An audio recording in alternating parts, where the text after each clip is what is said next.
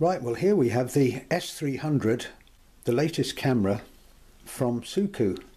I tested the S100 which gave excellent results, and I'm expecting this is going to be really good. It's got gyro stabilization, touch screen, it does take an external mic, records native 4K, so I'm going to get it on charge, slip in a suitable card. None of these action cameras come with a card. You'll need a good class 10 UHS-1, which is ultra high speed if you want to record 4K. So I've got a Samsung 32 gig Evo here. But while it's charging, take a look at the accessories you get here, which include this rather cool hard case. I can see there's a red light on the front here. It turns green once the camera's fully charged. Let's take a look at what else you've got here. First off, of course, you've got the waterproof case, which actually comes with two backs. I suspect this is a touchscreen back because that feels fairly soft and flexible. Probably waterproof, but only to a few meters. Plus you've got a solid back. No doubt you could dive with that. And if you're not familiar with it, the way you remove the backs is, take that off.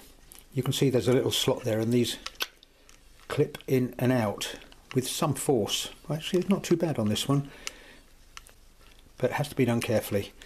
Right, case looks nicely made. Don't forget to peel off these stickers, otherwise you'll screw up the video. And one last thing about these gaskets are very tight, form a tight seal as they need to. So when you close it, make sure you squeeze the back before you do the clamp up, because it's tight. And otherwise you may just end up breaking the bracket or something. After use it does ease a bit, but that is very tight, as it would need to be waterproof. You'll note it's got one bracket mounted on it and the thumb screw. Now somebody asked me how you use the accessories with these kind of cameras. I thought it was fairly obvious, but you've got standoffs here that go between the brackets and the slide-in bracket. You've got a couple of mounts here and some sticky pads so that you can stick these onto a flying helmet, cycle helmet, motorcycle helmet, skateboard, whatever you want. And these brackets just slide in and out, clip in and out like that, so dead easy. And you've got 2 or 3 standoffs so that you can mount it which way, twist it that way, sticking out, upwards, sideways, whichever way you like. Plus I wondered what this was. They call it a screwdriver in the manual. It's actually for tightening the, goes that way, it's actually for tightening the thumb screws on here. Not that you really need to mostly. Plus there's a 1/4 inch tripod mounting bracket too. Plus there's a handlebar mount, though if you're on a mountain bike or motorcycle you get better results, I'd say, by mounting it on a helmet. So that covers that. You've got a lens cleaning cloth there, you've got a USB cable there for plugging in, for charging and for downloading your files to your computer. You've got the manual, of course, which looks pretty thorough. I can't see any mention of maximum card size in there, maybe I'll find out. More importantly, plus you've got this lovely wrist remote, which looks great, and it's not on a Velcro strap like some of them come with, and usually these are something like a £10 extra. It's on a rubber strap, very serious looking bit of kit. No doubt it needs to be paired. In fact, speaking of which, there's a little leaflet there telling you how to pair it, plus a warranty card. And as I mentioned before, all of this stuff comes in a really nice protective case, just the thing to take on holiday with you, or if you're out and about doing your sport, you can keep all that stuff in there. So that looks great. I think I've covered all that. Once it's on charge, we'll take another look at the camera. I've already taken a few test clips, and the 4K was very, very impressive. Lovely colour and very sharp. But we'll have a more detailed look at the camera coming up. So don't go away. Right, so let's take a look at this. First comment is about the case. It's got a rubberized kind of feel about it. So it feels quite firm in the hand, not slippery and smooth and shiny like some action cameras. Now on the front here you've got a 170-degree wide-angle lens, but you can change the field of view in the settings. I think, of course, you'll get less resolution if you do that. You've got 2 LEDs here. One shows when it's being charged, when it's recording, flashing, and the other one shows when the Wi-Fi is in use. Now this is an 8-element lens, which is quite a sophisticated lens. This end you've got microphone hole, you've got the loudspeaker hole, and a little cover here that covers up the USB where you plug in to charge and to plug in and download your files. I'm not sure how long that's going to last, but anyway, it's a nice idea. Now this is a touchscreen camera, but you've also got scrolling up and down buttons here. In the base here you've got the battery slot. That just slides out, batteries in there. And incidentally, while I'm there, you'll notice the microcard slot is there. Now I showed you that I'm using a Samsung Evo 32 gig. It goes in there. You need a decent nail to get it in and out, and I haven't because I broke that thumbnail there years ago, as you've no doubt noticed, and it's never grown properly since. Card slips in there with the logo side towards the screen, like so. Plus you've also got 1/4 inch tripod mount screw in the base. On the top you've got the shutter button, and of course on the back you've got the screen. Now this is slightly bigger than some cameras. It's a 2.35 inch screen and it's a touch screen. Now the camera records native 4K. It's got EIS, that's electronic image I can't say it. It's got electronic image stabilization, that's gyro stabilization. It will take an external mic if you're into vlogging, that's motorcycle riding and recording, or whatever else, paramotor recording and riding. You can also plug in the optional GPS logger. It's got the Sony IMX377 sensor. The chipset in it is the Hisilicon chip, which is not one I'm familiar with. And of course, you can use it with a Wi-Fi app. Right, well, to turn it on, it's a question of a 2 or 3 second press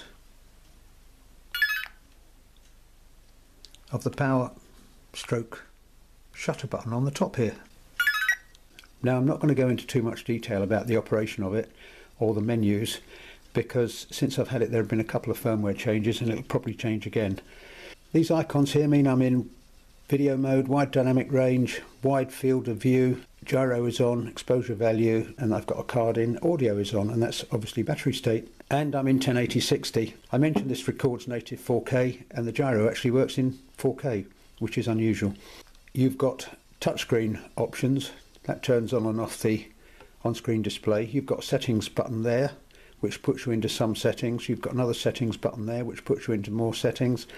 Or you can access these by going through with the scrolling buttons. Now this is the basic menu that lets you change from video mode to slow recording to video lapse, video plus photo, burst photos, which is a series of photos with one press of the shutter, or normal photo mode. So if you want to take a photograph, you just go through to photo, press OK, and you're in photo mode. So to take a photograph, either press the shutter button or touch the red dot on the screen. Now I've obviously turned beeps off. Likewise, if you want to go into video mode, just scroll through to video mode. Start recording. Press the shutter button. You can see you've got a light flashing there,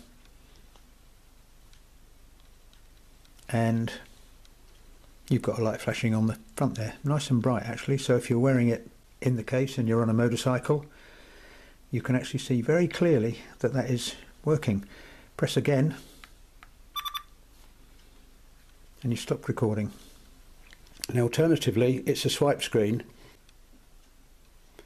Swipe up and you've got that menu as well.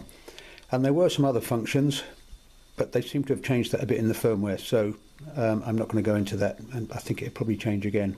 But that lets you do the same thing, and of course that's return. Right, so I think probably it's time to look at some test clips.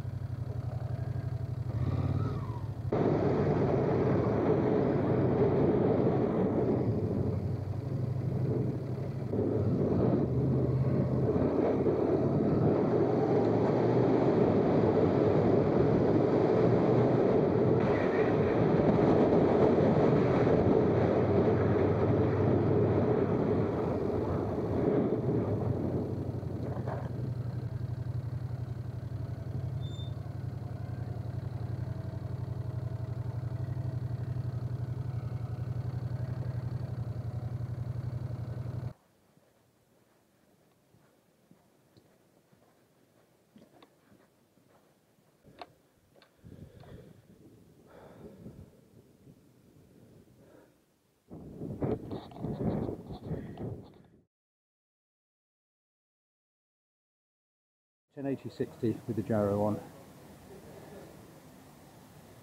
and I may well zoom in. You can see detail down there in the harbour, but I may well zoom in on some of the shop signs here to compare the resolution at 4K and 1080/60.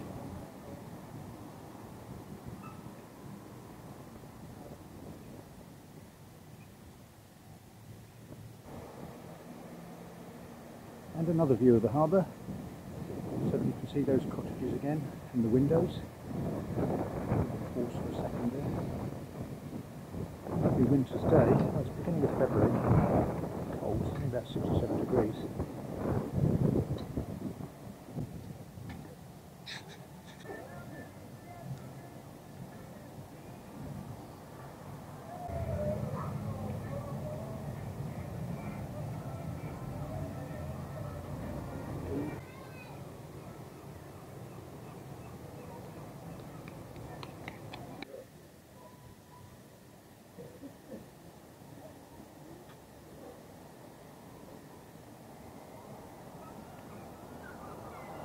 Right, well, still at 1080/60 here, looking at the Golden Hind and towards the old fish market. Much bigger fish market now on the other side of the harbour. And this is into the sun, so it'll be interesting to see how that works. And sure enough, there's a noisy motorbike, just to mess up my audio. But there's some good detail here. The sun keeps going, but not bad for the time of the year.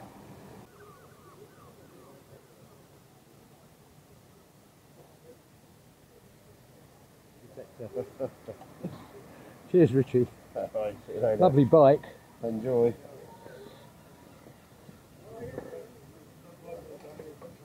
I'm going to install it now.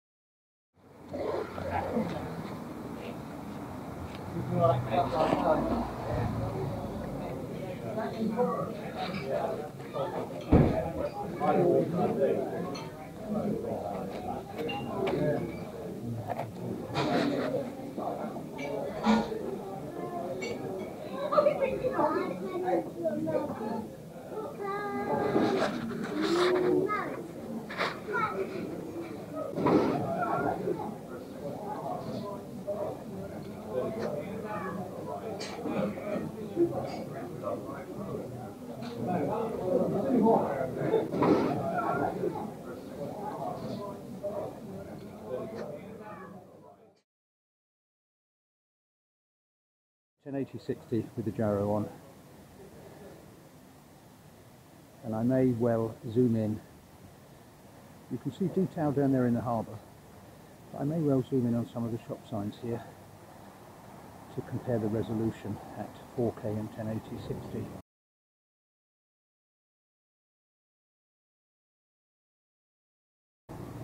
Okay, right, my usual favourite test shots. You probably wonder why I use the same shots. It's so that people can actually look at different videos and compare the sharpness and the colours and so on.